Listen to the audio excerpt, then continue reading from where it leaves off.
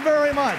He's the author of a string of worldwide bestsellers on speed, productivity, growth, and innovative leadership. He's a passionate catalyst for change who delivers solid takeaways. I promise you. What changes as a result of the new mission statement? Say it. What do you need to let go of? He prepares himself to thrill and involve the audience. I'm the guy that takes the time to interview about 10 or 12 people who are going to be attending the speech. USA Today calls him one of the most in-demand speakers in the world, and he brings audiences to their feet. When Jason said to me, one of the things I want to do before Partner Summit, in fact, he said that I require to do before Partner Summit, is to interview a set of partners from around the world so that I can make sure that I understand what the partners in the room are thinking about, what's top of mind for them. And I just was really impressed by that. His Wall Street Journal and New York Times bestsellers include It's Not the Big That Eat the Small, but the Fast That Eat the Slow, and Hit the Ground Running. Jason and his teams have studied more than 120,000 companies around the world that have successfully reinvented and transformed themselves. Please welcome to the stage Jason Jennings. Jason. Thank you very much. Good afternoon. Oh, come on. If you knew what I'd been through in the last couple of weeks, you'd give me a better good afternoon than that. Let's try it one more time. Good afternoon. Good afternoon. So I was invited to sit up here next to Keith and the other executives, and I said, you know, I can't sit up there before I go on because I'm so nervous before a speech. I just need to stand in the back and walk it off and shake hands and stuff. And nobody believes that I'm nervous before a speech, but I get so nervous before a speech. And I'm curious, if you had to get up here for an hour, how many of you would agree to having some nervousness about standing up here for an hour and speaking? Raise your hands. Some studies have shown that people are more afraid of public speaking than they are of death. I won't go that far, but people always say, what do you get nervous about? And I thought I'd begin my remarks this afternoon with that story. Let me tell you what makes me nervous. I have never missed a speech in my life. I have driven through snowstorms all night long. I've spoken with a broken leg, double pneumonia. My worry, I will always show up. My worry is that I'll show up to speak, but that nobody will show up to listen to me speak. And you may say, well, what a stupid, unfounded fear, unless it's happened to you once. And here's the story. I was invited to go to India and give the opening keynote address at a conference entitled Advertising and Developing Third World Nations, being put on by an American promoter. So I flew to New Delhi, my first trip there, checked in at the Taj Mahal Hotel, had a couple of great days in New Delhi and Old Delhi, and the conference is supposed to start on a Saturday morning at 9 o'clock. So by 7 o'clock, I'm dressed, I'm downstairs, I want to shake hands. There's beautiful ladies at long tables and saris with 400 name badges. Not one person shows up. It turns out it was the final day of the cricket test between India and Pakistan. That, for the uninitiated, is like the Super Bowl times 100. In fact, it's so big that India and Pakistan have declared a truce in their war over Kashmir to finish this damn cricket game. So I figured there's no speech today. Well, at about 2 minutes before 9, the big American promoter bellies up to me and he says, "Are you ready for your speech?" And I said, "There's nobody here." And he said, "Have you been paid?" And I said, "Yes." He said, "Well, dance for daddy." And I said, "You do not expect me to get up and give a speech to an empty room." And he said, "I certainly would." He said, "Except one person showed up and the show must go on." So with 399 empty seats and one guy sitting in the back of the room, he gets up, Keith, and does an introduction that's every bit as poetic as yours. I'm going, "Dear God, please let some more people show up." Nobody else ever showed up. It's the longest it was a 90-minute speech, longest 90 minutes of my life. At the end of 90 minutes, I look around the room and I said, "I want to thank you for having been here, and I wish you a great conference." The guy starts to applaud. I start walking out. The guy walks up to me and says, "Would you stick around for a while? I'm the next speaker."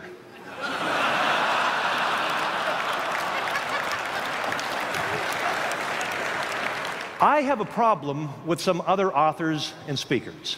I've seen some of them miss the boat because they have failed to do some basic homework. I don't think it's the speaker's job to get up and talk about what they want to talk about. I believe it's the speaker's job to get up and talk to people about what's on their mind.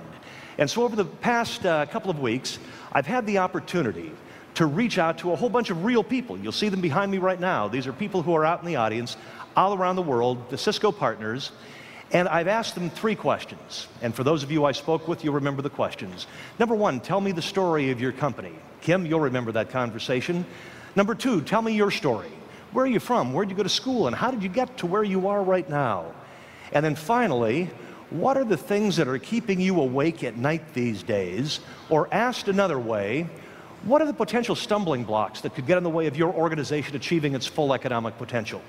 I want to show you what you told me. Number 1, it came up in every conversation. They said, Jason, one of the things you have to understand that we deal with in this business is non-stop change. It comes at us faster than the speed of light. So if there's something that I lose sleep over, that's one of the things. But everybody else talked about the fact of how we need to grow because an organization is of no value if it's not growing, and how do we get everybody on board for growth? The next thing that everybody talked about was how do we make sure in this rapidly changing environment that we remain relevant and we don't get commoditized out of business. But during every single conversation, the number 1 topic that came up, every discussion was how do we find, keep, and grow the right people so that we can master the art of doing all these other things. So today what I'm going to share with you are the 5 rules from the world's best for owning the game. Rule number 3, and this is going to fly in the face of everything you've ever been taught about business, I promise you. Companies that grow, embrace change, remain relevant, and find, keep, and grow the right people make certain that everyone in the organization knows the strategy. Let me set this up with 2 quick anecdotes. About a year ago, I was hired to do a morning keynote address for a big health insurance company. It was going to be held in Chicago. I'm not going to mention the health insurance company, but it was Aetna. And I'd been on the phone with Ron Williams, their president, a number of times because he wanted to know what I was going to talk about, and he and I became friends. And I wanted to know what he was going to say in his introduction. So the deal was this. He was introducing me for 10 or 15 minutes, then I was speaking. And so I show up 2 hours in advance. I'm dressed, I'm shaking the hands, working the crowd. Finally, at 2 minutes before 9, gong, gong, gong. And everybody's moving into the ballroom, and I start going into the ballroom. And this young woman comes up and grabs my arm. And she says, where are you going? And I said, oh, I'm Jason Jennings. I'm your guest speaker. I'm going to be on. She said, I know who you are. She said, but where are you going? I said, well, I'm giving the speech in there. She said, you're not allowed in there. And I said, excuse me? She said, I'll come and get you in 10 minutes. I said, well, why aren't I not allowed in there? She said, well, because Ron Williams, our CEO, is doing the introduction. I said, I know. He and I have been talking about it. She said, but you're not allowed in there. And I said, what are you talking about? He knows what I'm going to say. I know what he's going to say. We're both singing off the same page of the hymnal. She said, you're not allowed in there. I said, why is that? She said, because during his speech, he might accidentally mention something about our strategy, and unless you've signed a non-disclosure agreement, you're not allowed to know it. So I stood out there cooling my heels for 10 or 15 minutes, and they came and got me and wound me up and put me on stage. Contrast that with this. Here I am back on Strawberry Lane in Orrville, Ohio, with Tim and Richard Smucker, and midway through our all-day meeting, they shove a 20-page booklet across the desk at me. And I said, what's that? And they said, well, take a look at the cover. And the cover says, the J.M. Smucker Strategy. And I said, oh my God, this is cool. I said, do you think I could borrow this while I'm writing the book? I'd be happy to sign a non-disclosure agreement. And they looked at me and they said, what kind of jerks do you normally hang around with? They said, Jason, when somebody comes to work for us, they have to go to school for 2 weeks to make certain they know our strategy. We don't want anybody to work for us who doesn't know our strategy. Before we bring on a new vendor or supplier, They have to know our strategy of what value could a vendor or supplier be if they don't know our strategy. And they said, for God's sake, Jason, before somebody buys a share of our stock, we hope they'll take the time to know our strategy. But you see, in most organizations, man, that strategy is top secret stuff. It's only on a need-to-know basis by the most important people in the organization. Well, here's why it doesn't work. Secret strategy doesn't work for the following reasons. Number one, when people don't know why they're doing what they're doing, there's no way to get emotionally connected to their job. Is it any surprise that 72% of American workers say that they have no emotional attachment to their work? They don't know why they're doing what they're doing. They don't know their role in the big picture. Secret strategies don't work because corners get cut and illegal things can happen. Think about that. A group of greedy bankers on Wall Street in New York almost brought the world economy to a stop. You think there were some secret strategies involved there? Well, no, make sure you don't tell anybody else about this. This is just between us, strictly on a need-to-know basis, us smart people. And the final reason that secret strategies don't work is this. When the strategy is secret, there's zero accountability. Because when a leader announces a strategy and everybody knows it and it doesn't work, maybe it's time for a new leader. Remember the things that you told me? Finding, keeping, and growing the right people, dealing with nonstop change, getting everybody on board for growth, making certain the organization remains relevant. Imagine what happens when you as the leader get everybody in the organization to share the same big noble purpose, work relentlessly to let go, to know the strategy and their role in the achievement, to think and act like owners, and to be good stewards. In closing, let me say this. I have enjoyed being with you today more than you can possibly imagine. I hope our paths cross again. You might have gathered two things, or you might have gathered one thing, but there's a second maybe you didn't. The one thing that you probably gathered is this. I am a passion-filled teacher. I love to teach. And I'm a richer man for having been allowed to be here today and be a teacher. But the thing maybe you started figuring out, or maybe you have, is my cause. And my cause is this.